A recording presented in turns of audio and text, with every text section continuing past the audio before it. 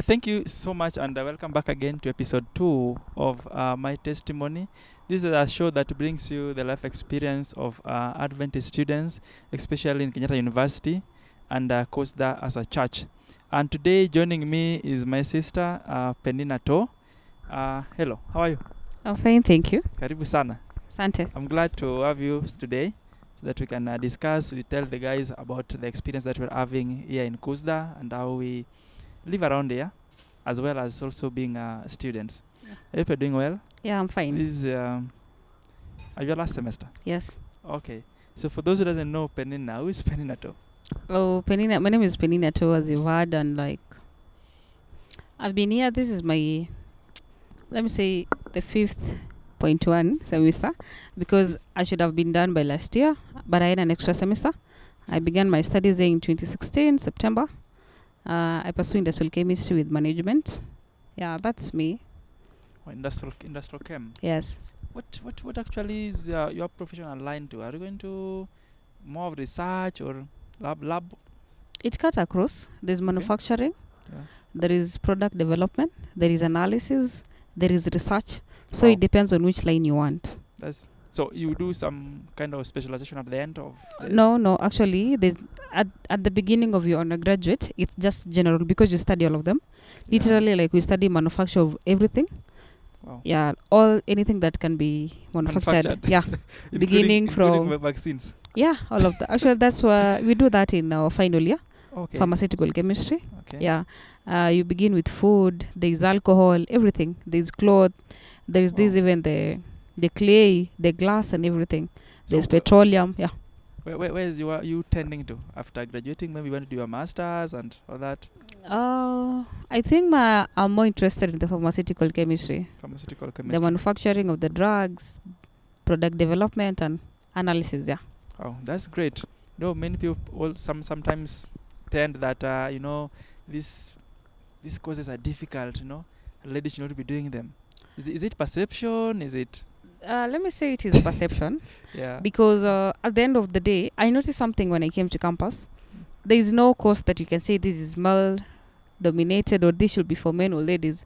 At the end of the day, everything is your input. Yeah. You can think that maybe you feel that this is a course that requires less energy, but at the end of the day, you have to put your energy there in everything that you do. Sure. I can't just say because chemistry is not that easy and it's not that hard. Yeah. So the fact that you just put your energy, give it all your best, I think that is it. Yeah. Chem is not a joke, even from my school. The high school part was, let me just say, that is just but a nutshell. Like, you can't compare with the campus chemistry because you study really deeply. Like, as there's a time, I think in our 0.2 semesters, where you do up to 6 units of chemistry. 6? And all of them are varied. Sometimes you find this is just pure mathematics, chemical mathematics, no theory and everything. So that's it. But God has been gracious to you up to this moment. Sure. Obviously, the life has been from when you joined in 2016 up to this moment. You had some extension of the semester. In a nutshell, how has life been in KU? Let me just say, KU, when I came, first of all, when you're in high school, you anticipate to go to campus. Sure. You've been told a lot of theories. So, you come when you're scared. You're told this is campus, this happens and this happens. At one point, you want to be in campus because, after university, that phase you want after this, you get a job and everything. Yeah, and then when you're now here in campus, things are really different. Sure. No one ever tells you. Some things you find by your own, some things you have to learn. So, let me just say, I came from a girls' school. So, this is a public university. And this is a university. They're both guys and ladies. So you find, at first it was hard. Yeah. Mingling with guys around. I was given your hostel. Yeah. There is 10 to 10 rule. You given you still wonder, it's 10 p.m. and there are guys still in the hostel. Yeah. Everywhere my class, we were like 9 ladies, 50 guys. So you find all around was guys. So I think, let me say, it was a bit hard at first. But later I came to learn to associate with men. Not every guys you meet, they want like you for a relationship or something. Some just want mutual friendship. Yeah. And at the end of the day, it's upon you to set the boundaries, to mingle with them and be with them around. They're good to have guys around you. Yeah, sure. We mentioned that you are 9 in a class of 50. In my class, when we joined 2015, we were around 27 and we had 3 ladies. Yeah. But in year 3, we remained men. We are being called aerospace men. Actually, but it is good. It's good to socialize. Yeah. It's good to mingle around. It is good not to prejudge people. Exactly. Some people can be your key allies, no, in future. You never know what comes tomorrow. Yeah. And those who are coming from high school, vision different background. Yeah, it is very different because you find. I remember when I was joining, I had my elder relatives. They were welcome Malza campus by then. Yeah. So I remember they told me, that's what I won't forget that. They told me, I know you'll go to church. And then go to church, the first Sabbath, you'll find these guys in suits. They're dressed officially. They call you brother, sister, Then they just, brethren. And then, they told me, be careful with them. Not everyone has a good intention. Sure. So the first Sabbath I came to Kuzda, like literally everyone was in a suit. So, I was scared. Like, this is what you are warned. Yeah, I was warned against. But, at the end of the day, you come with that perception. But what is the real thing? Yeah. So it's just upon you, like, everyone has a life, like, sure. And then the way you master your art of doing things is very different. With them, they advise you based on their experiences. But this is an experience you're making. Yeah, sure. Yeah. So when you joined, you came to Kuzda direct, or you took some years before you realized where Kuzda is? No. I remember during the day of admission there was a table. After you were done, there were SDA, CU, Catholic. So I just went straight to the SDA. I told them I'm an Adventist. They took my number. I can't remember who was the person. I remember we came, was it on a Tuesday or a Monday? So we were called on a Wednesday. There is a prayer service. Yeah. So Kuzda, nikapewa direction, nyuma ya EZ. Then you even don't know where EZ is. So I remember on the first Wednesday, I didn't make to come to Kuzda. But on Friday, I came to Kuzda. Actually, I came to Kuzda. It was around 4, and I found a group that they're having the Bible study, the Heralds group. Yeah. I joined them. I joined the group. We had a Bible study. And then that evening, we had the candle lighting, I think. Yeah. And then the first Sabbath, I came to Kuzda. And that is how you remained in Heralds? Yeah, I remained in Heralds. Are you still in Heralds? Kuzda. Yeah, I'm still, but not that active member. Or you have been an associate? No. But I'm still part of Heralds. You served there? Yeah, I served in Heralds. Oh, in my first year, I served in Heralds. First year? Yeah. What? What position were you serving? Oh, at first I served as the ALO assistant. Assistant leader. Yeah, and then the second year I served as the secretary. No, my first semester I was the ALO assistant. The second semester I was the Herald secretary for some time. Okay. Yeah. So like in Kuzda or in campus across the Kenya, or not Kenya alone, but I think globally, there's a ALO, so Adventist Ladies Organization. Yeah. In what local church we say Adventist Women Ministry. Yeah. So maybe to someone who doesn't know, or someone who is hearing this for the first time, what actually is the ALO department is responsible to now that you served in that department under the ministry? Actually, it's just concerned about the welfare of the ladies, the spiritual. You need to fellowship with girls. Sometimes you find here campus, people go through a lot. Sometimes you don't know who to talk to.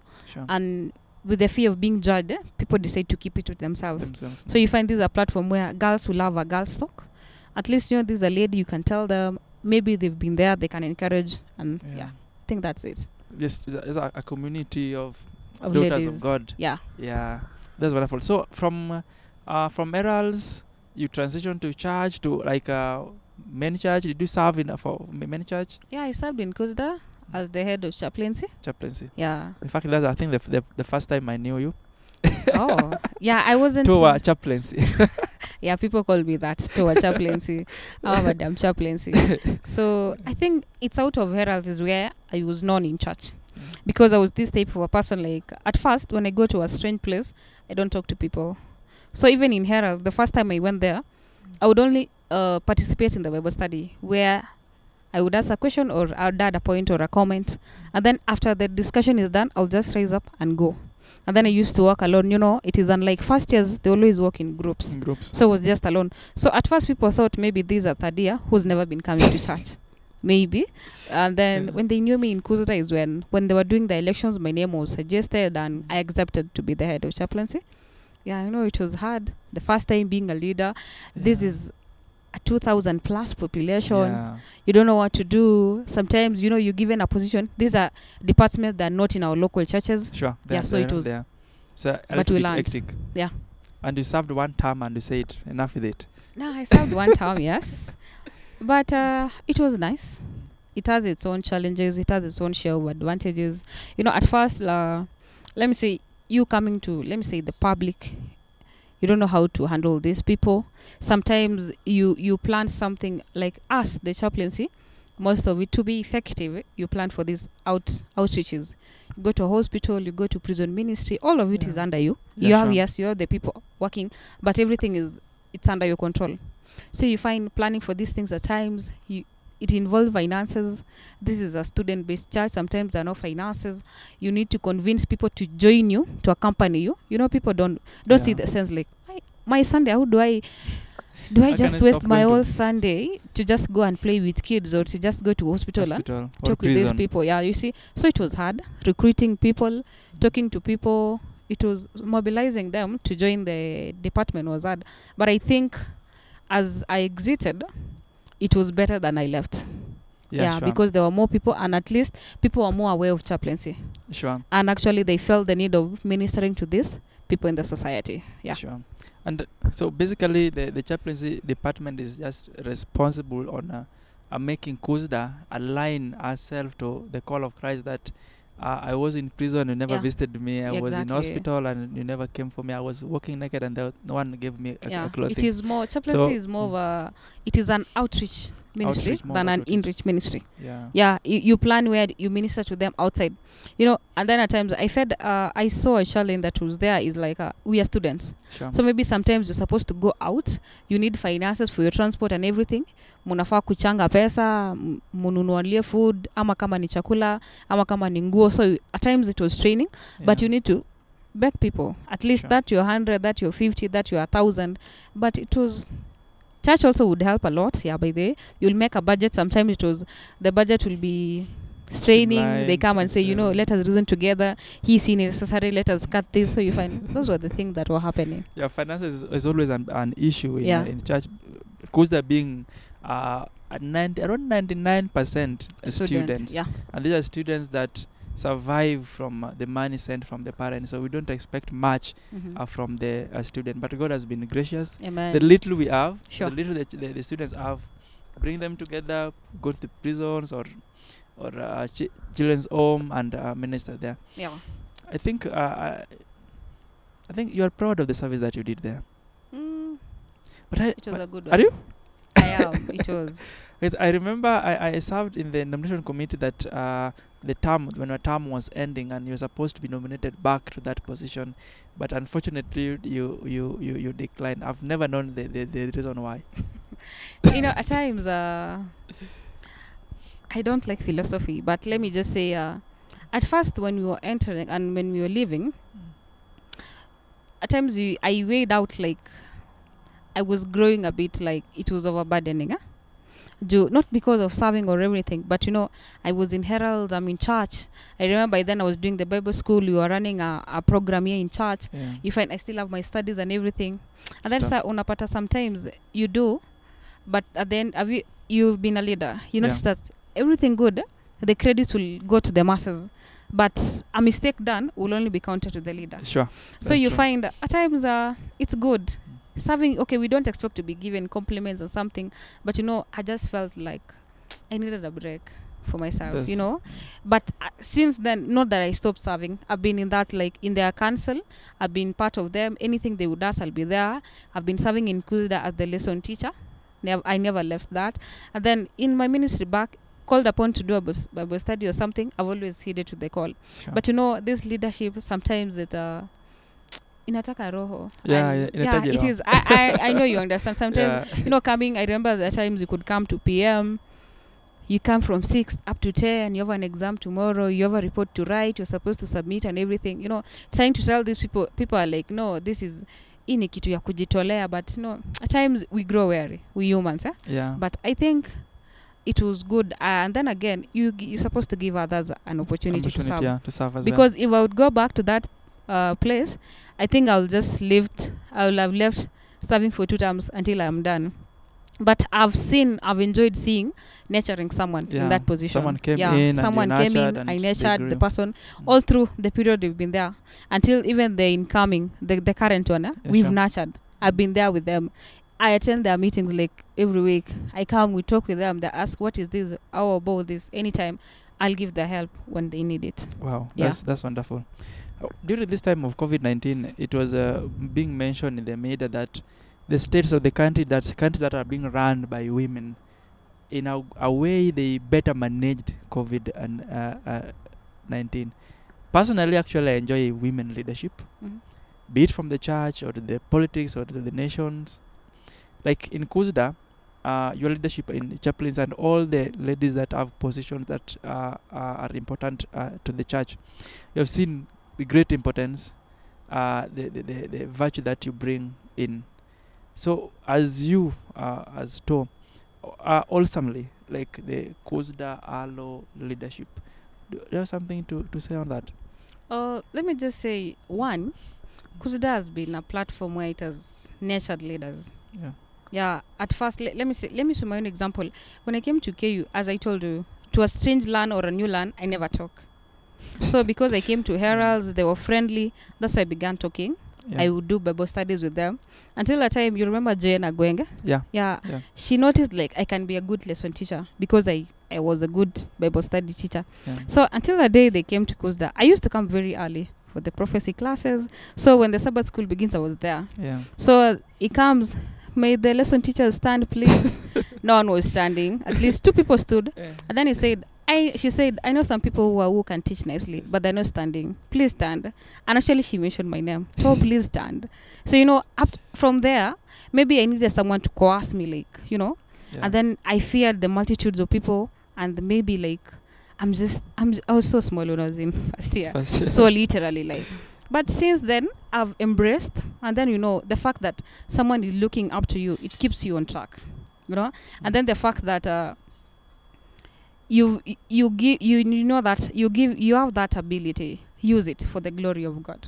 And then you find, when you talk about, that's why you find most girls or most ladies, they fear coming into public, because one, people will talk behind your back. You've been a leader. It's normal. Not everyone will like you, actually. Not everyone. And then when you find a point where everyone is liking you, something is wrong. Something is really wrong somewhere. When everyone is hating you, something is wrong. At least there should be a balance. At least 50% or 40, 60, 70, 30.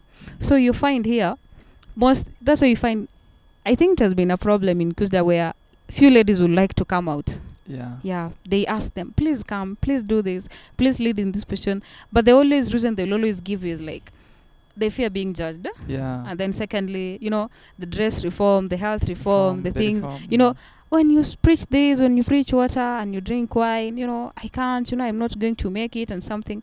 But all I will just say is the first thing that you can do is accepting. Are you willing? Once you're willing, trust me, things will just fall in place. Because we entered into leadership, we knew nothing about chaplaincy. Literally, I knew nothing. But you go there, you ask who have been there, you're being led, and you learn 1, 2, 3, and at the end of the day, you perfect the art. But anyway, God usually leads people in a given way. If God chooses you, He wants you to accomplish a mission. So I can remember when you mentioned Jane, actually she was the one also who recruited me to be a lesson teacher. She would actually, coming in front and asking you, Brian, stand and teach this. Everyone is looking at you, you just have to stand. And then from there, you'll have a consistent class, and that's it. I remember when I ordered a lesson through her, and it was a Friday Vespers, and I went to pick the lesson, and she told me, can you be a lesson teacher? I said, yes, fine, I can try. Good. Tomorrow come early in the morning, you have a class. That's how I started my class, and I've been a lesson teacher up to this moment. And it's amazing how God use you use us in a different way. And when you are mentioning that when you enter the chaplaincy, you are new, you had no idea what this department is. The same way it happens when it happens to me when I went to global missions. no idea. When I came to eldership, no idea. But we see mercies of God each and every step, and even those who are when you're called upon to serve God in the church, just never question it. Just say like Isaiah, here am I, God, send me. And God will send you. Yeah. And you mentioned something like prejudgment or people, the fear. How will people see me? How do, like you personally, how did you manage this? Because people talk. This is a student-based church. People talk a lot, and sometimes you can say, this is too much. Let me say, if you allow what they say about you weigh you down, it will actually weigh you down. Sure. Because I remember there's a time you can't please everyone. Yeah. I'm very sure you being a lady, the guys, number one, you're a lady. Some guys will want you for a relationship and something. So, you saying them like to them, no, that is on a Friday. And tomorrow you're supposed to offer prayers. Tomorrow you're teaching a lesson and they come to your class. You get the point? Yeah. They may spread the rumors, anything negative about you. Yeah. The fact that you understand, that is normal. It is bound to happen. Yeah. And then secondly, just understand, why are you there in that position to begin with? So much are looking up to you, and there's a lot of responsibility that comes. Let me just say, I manage because, let me say, I like dealing my things. I had a way of dealing with my things. This is a church thing. I must be done with it. Sure. Yeah. So that is it. No matter what they will say, no matter what they will do or anything, I'll just still have my responsibility being done, deliver my duties, and that was it. You give it your best. I give it my best. You look to Christ. The others, we can sort it later. Yeah, because it is a, let me say example. You find someone, have you ever heard something people talk about you until you wonder about yourself? Is that me? Really Tell me more. Because that is not me. The moment you give it a upper hand on your mind, it's going to weigh you down. Sure. And it will actually, you will be intimidated. And will actually feel inferior, like I'm not even worth to be here. Yeah. But the moment you know that you have something to accomplish and to finish it, that is it. Because the department won't understand that you had a problem.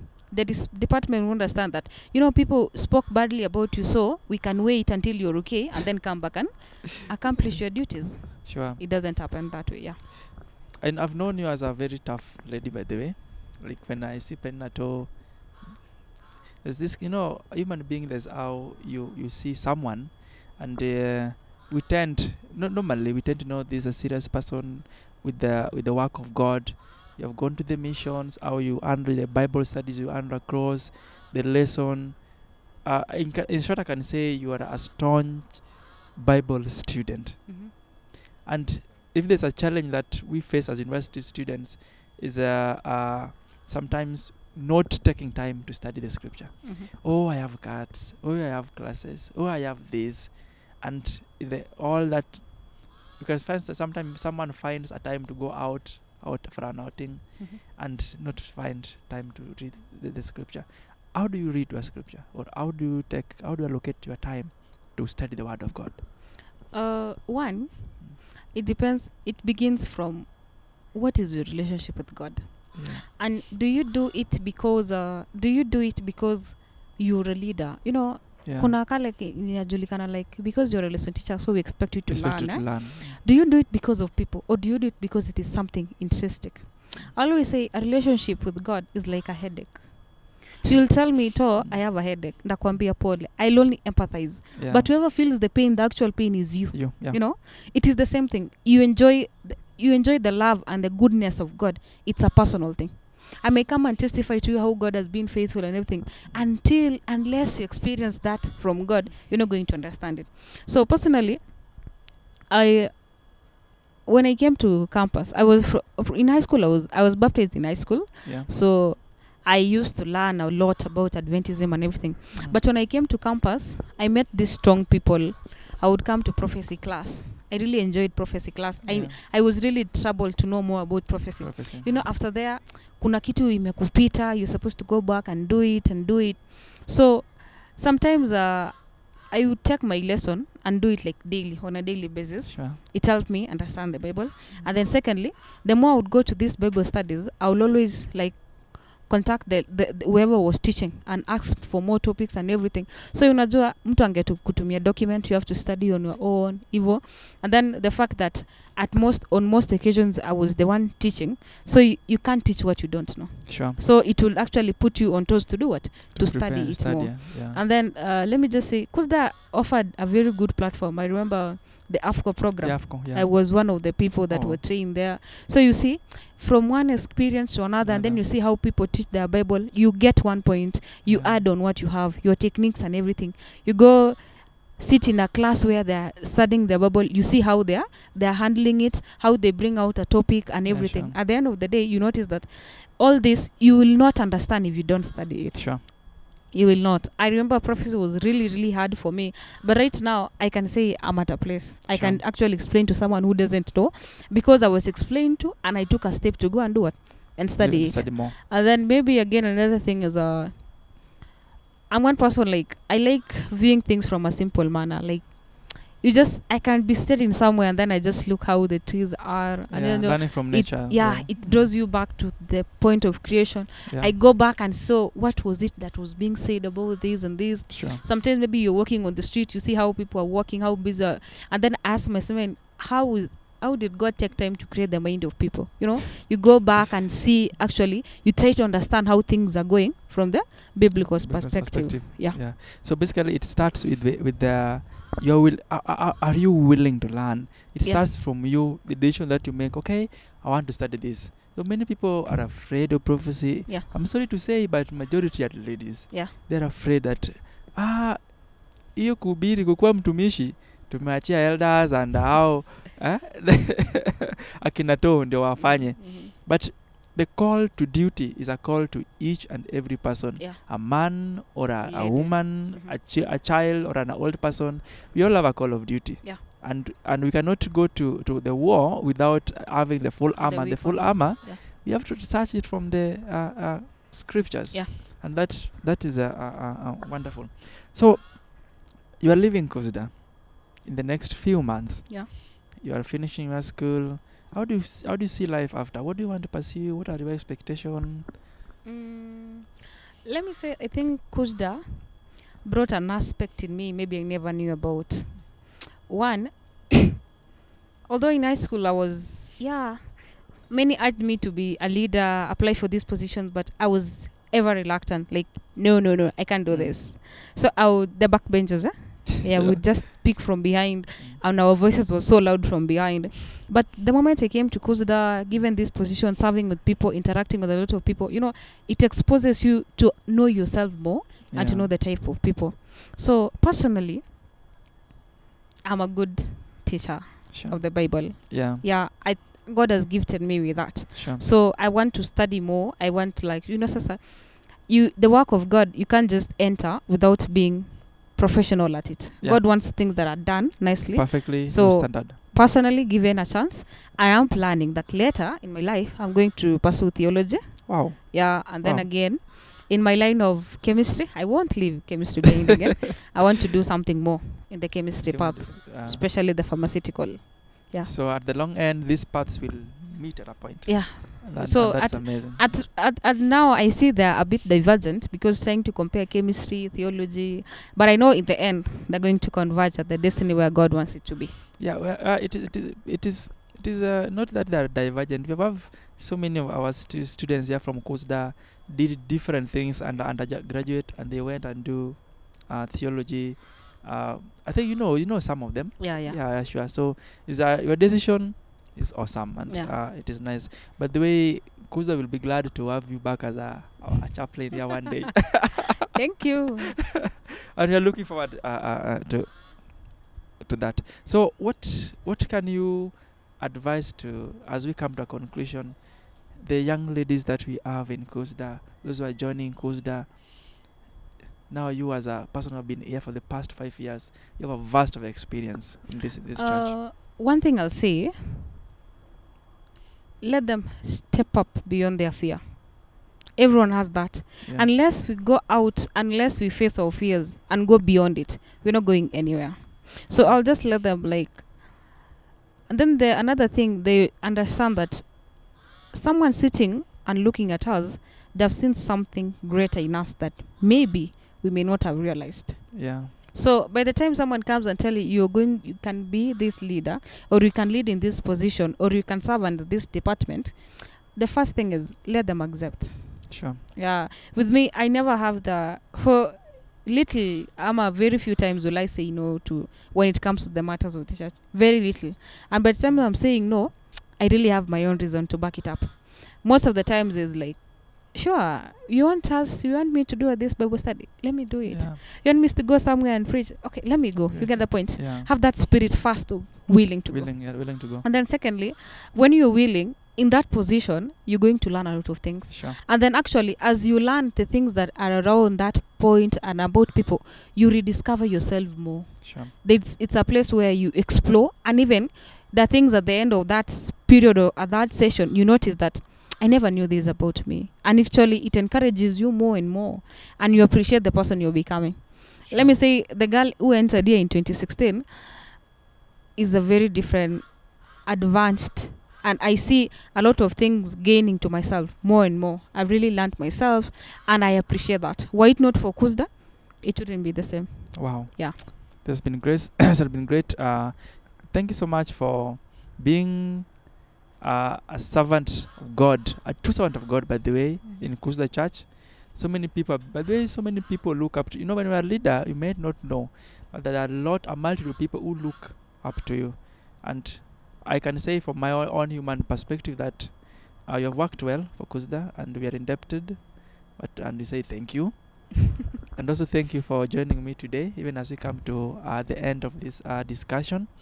I hope that someone somewhere is going to be encouraged by your life experience in Kuzda, and even as we continue working for God, or rather with God, here and even after Kuzda, let's continue with the fire burning and uplifting the banner of Christ. Thank you so much, and may God bless you. Let's meet next Friday.